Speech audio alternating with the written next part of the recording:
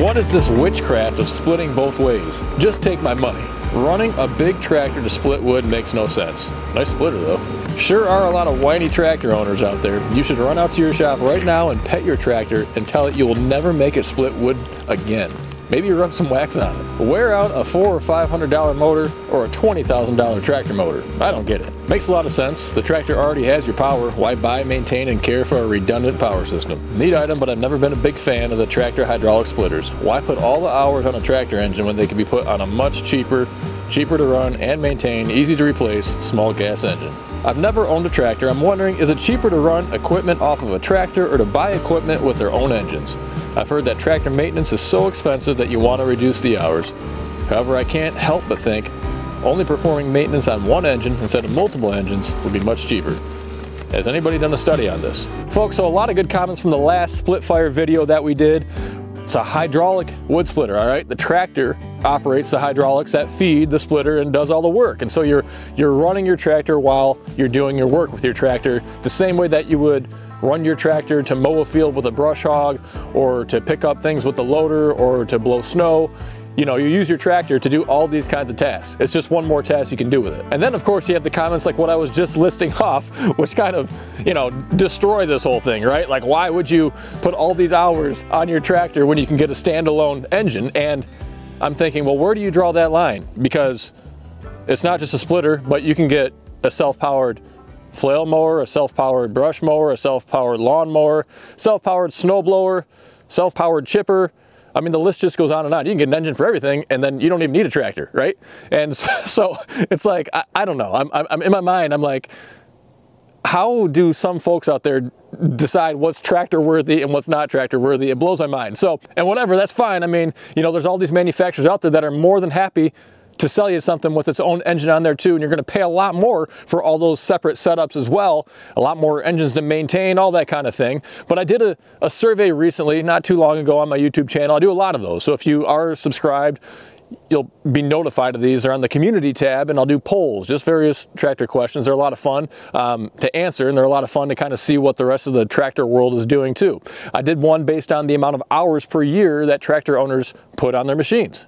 Get this, 70% of respondents said they put 100 hours or less a year on their tractor. So let's just say 20 years. That's a max of 2,000 hours in 20 years that you're putting on your tractor based on the current usage. So if you were thinking, maybe I get a log splitter and put, say, 50 more hours a year. Somehow you're increasing it 50% a year with a log splitter. You're going to go up to 3,000 hours in 20 years. Wow, that's incredible, you know? And these tractor engines, these diesel engines, Kubota, Yanmar, Mitsubishi, all of them, they go 5, 10, 15, some go 20,000 hours, okay? And so most folks aren't even going to ever see the end life of their tractor's engine. And of course, there's always exceptions to the rule. There's going to be folks out there that are in a firewood business, right? And you don't want to pay 40, 50, 60 grand for a tractor. You don't need to run a splitter all day long, and you wouldn't. But that's not the norm. This is a person that has, well, like what we have here. We have 40 acres, we got some woods. You know, we have a desire for firewood, that kind of thing. And we have the engine, the power source here. So we hooked this up just like anything else to do one more task. And so let's go through some considerations, pros and cons, both ways for using a self-powered piece of equipment versus a tractor-powered piece of equipment. And you make your own decision. But if there's something I don't mention, then leave a comment down below, because a lot of folks watch these videos and maybe you've been grappling with this decision, or maybe you've gone through it and already made the decision, and you can kind of leave how you went about it and help somebody else out. You know, so I got to thinking about, why is it that most folks put 100 hours or less on their tractor every year, which is, if you break it down weekly, that's 2 hours a week, you know. And in the summertime, if you're mowing with it, like a subcompact or a small compact, maybe that's an hour or less a week, I don't know. And then you have an hour of other projects. But I think in reality, the reason is that so many folks are first-time tractor owners, and you really don't understand how quickly, how efficiently you can get projects done with a tractor compared to doing it by hand with a shovel and a wheelbarrow and manually dragging things around and all that. And it's just incredible how many more projects you get done, but they're all done quickly. And a lot of us want more seat time, you know, and it's just not there all the time. But I really think that that plays a big part of why tractor hours are lower than you would probably expect. Folks, I hope you're enjoying today's video. If you are, take just a minute, hit that subscribe button right down below, completely free.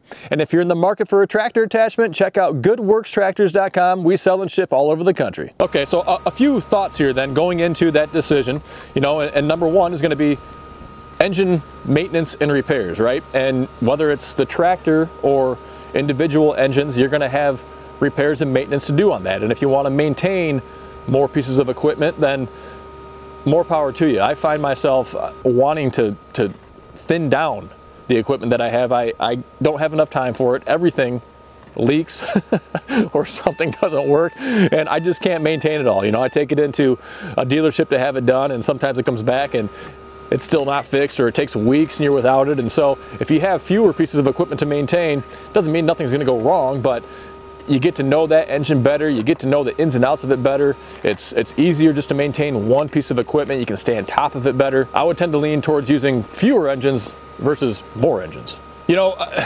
gas versus diesel, right? All of our tractors, for the most part, are going to be diesel engines on there. A lot more torque, a lot more power output from that. They don't burn fuel as much typically, at least that's my experience, you know, versus a gas-powered engine, which just seems to go through fuel really quickly. Lifespans in general of a diesel versus a gas engine, you know, you're going to have a lot more longevity out of a diesel engine versus a gas engine, and that's part of the reason they are cheaper. Even so, I think to burn through either one of these engines, it's just going to take you so many hours where it's almost a non-factor unless it's basically somebody sitting there all day long every day using it. Now, a benefit to self-powered equipment is a lot of it, especially like on the back side of a machine, is going to be towable or like a pull type, you know. So if you can see the Ranger in the background there, you have a UTV, an ATV, and a tractor, maybe a garden tractor, just multiple pieces of equipment. You can potentially hook up that mower or that chipper. You know, maybe even a snowblower. We have the Rammy snowblowers and the front mount flail mowers and brush hogs. You can mount those on multiple pieces of equipment too. So maybe it's a little bit more versatile that way. So if one engine or one machine is broken down, you have the possibility to hook it up to something else and still get your projects done. Folks, we are proud to be sponsored by RimGuard Solutions, a liquid ballast weight. It goes right inside your tires, completely hidden. We're big on safety on this channel. These tractors are just too light and tippy right out of the factory. Not only is it going to help with safety, keeping those rear tires planted on the ground, it helps with loader efficiency and traction too. The benefits of RimGuard include being the heaviest all-natural liquid ballast weight on the market. It's not going to corrode your rims like the old calcium chloride. It's not going to freeze, and it's available at over 1,000 dealers nationwide. Find the dealer near you at rimguardsolutions.com. You know, now, cost is a big consideration too, because if you're buying everything with its own engine on there, that is going to cost more for every attachment too. And you know, we're showing this on a big 5 Series tractor. You don't have to get self-powered equipment and go on a big tractor. You can get on a little subcompact tractor if you want to, but you still have to weigh that cost comparison. You know, like let's take a 1025 little subcompact tractor, for example. You can run a 4-foot brush hog on there, a couple grand, maybe $2,400, something like that. If I want to run a 48-inch brush hog that's self-powered, like from Swisher, for example, I feel like those are $3, $4, $5 grand, something like that. You can look it up online. They have some options out there too, but that's significantly more money.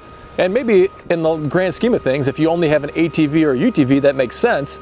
But still, that's a big cost difference just for one tool. If you times that by many tools, well, you can see where I'm going with it. That cost gap really shrinks. But again, Splitfire recognizes that decision-making process, and so they offer both, right? They offer a version that hooks up to your hydraulic system on your tractor. They offer a self-powered version too, so you can go either way. Oh, and actually also they offer a PTO add-on kit, so you can, if you don't have the extra hydraulics or maybe not the hydraulic flow, you can get a PTO kit and run it off of that too, and just generates through a pump, and then you get your hydraulic flow that way. And in fact, they even have an electric option too, so if you want to get something completely different, completely separate from a tractor and machine or anything else, you can get the electric version, put that right inside your shop. It's nice and quiet too. And a little fun fact for you, Splitfire actually invented the two-way splitter, all right? So you can split this way, you can come back and split this way too. A pretty sweet setup. I am blessed. I am very fortunate to be able to showcase this piece here and some other pieces of equipment from Splitfire as well. They've sent them over to me to demo, to show you guys what they're all about. I don't sell Splitfire equipment. You go right to their website. They are a Canadian company, but they sell to the States. In fact, they ship and sell all over the world too. So great folks up there. If you're not sure what the right product is for you, they are gonna help you out. They're gonna ask you what your tractor is or what your situation is, and they're gonna help set you up for success. So hopefully you found this entertaining. If you have some thoughts, some opinions on the subject, then leave a comment down below. If you're looking for a tractor attachment, maybe not a split fire product, but all sorts of other stuff, we're happy to help you out. Check out goodworkstractors.com. We sell and ship all over the country. Why don't you take a second, hit that subscribe button right down below and follow along. I want to thank you for taking time out of your day to stop by, and until next time, stay safe. We'll see you soon.